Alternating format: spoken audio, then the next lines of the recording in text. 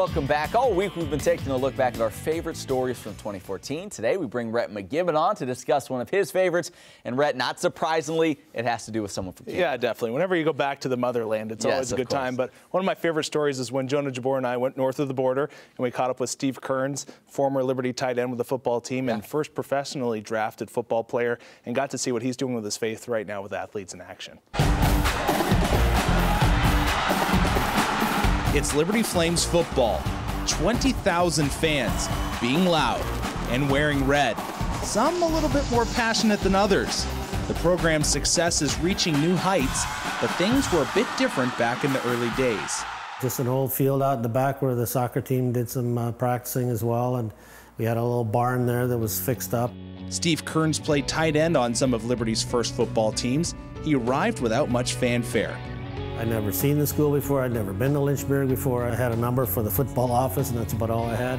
And showed up, called, went down. College football was a new challenge that brought with it adversity. Actually, after my first year at Liberty, I tried to get my scholarship changed so I could play soccer because I knew I'd get more playing time. It didn't happen, but Steve persevered and then thrived during his junior and senior seasons. We didn't throw the ball a lot, so my position was really a key position as a tight end in the veer offense that we ran, and it was always the big plays. And so, you know, I think I averaged just over 21 yards a catch. That type of production led him to be the first Liberty football player drafted professionally into the Canadian Football League. Steve would play 5 seasons in the CFL, but not before confronting the difficult questions that many athletes face. Do you fit in? Are you going to make the team? And, you know, your performance, the pressure that there is. And so there can be insecurity in the sense of, am I going to make a team and not going to make a team? You know, and then you get injured, then how do you deal with that? During these trials, Steve leaned on his faith. I remember sitting in my locker in Hamilton and quoting Philippians 4:6, to not be anxious. Like, don't be anxious, Steve. Just go out and trust God and leave it with Him, and you can have peace, because that was a promise. And so I remember having that peace going out on the field and just not worried about anything, just practicing and having fun. His football career ended shortly thereafter, but with it came a new opportunity.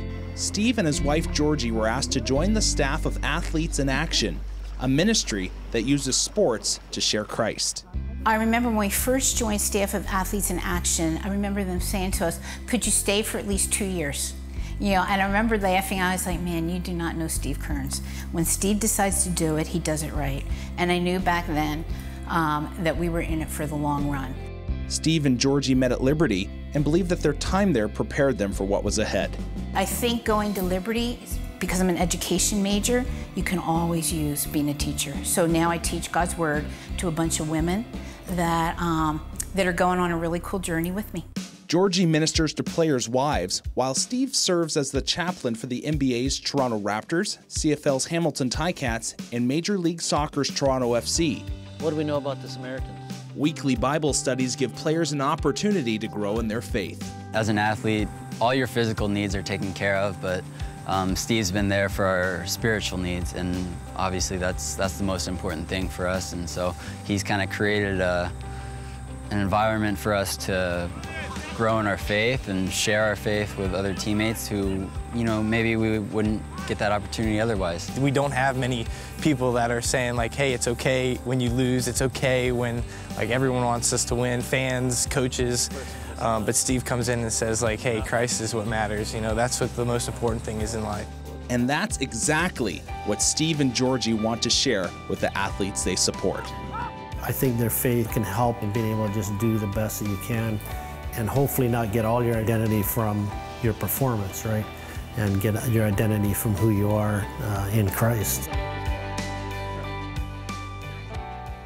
Rhett, you showed a lot of the teams he works for. He's a busy man working with all of those teams. Definitely. And those teams that he was working with had a lot of success this year as well. They totally have. You know, if he ever hits Chaplain free agency, he's in for, hot commodity. But, you know, you're saying the Raptors first in the Eastern Conference. Hamilton Ticats made it to the Grey Cup, which is the Super Bowl equivalent in the CFL. And the Toronto FC have had a fantastic year. And And he's doing some great work. No and, doubt. you know, along with that, one thing I really found and appreciate about Steve is just, you know, he's been there. He's been in the trenches. He's played professional sports. And the way he can make Christianity and just witnessing relevant to professional athletes is great. You can see these guys, they really buy in. The FC, you know, we were there seeing them kind of in their Bible study. And he brings it right down to their level. It's Make great. it relevant for them, and he certainly does that. Fantastic. Rhett, thanks so much for stopping by. We appreciate it.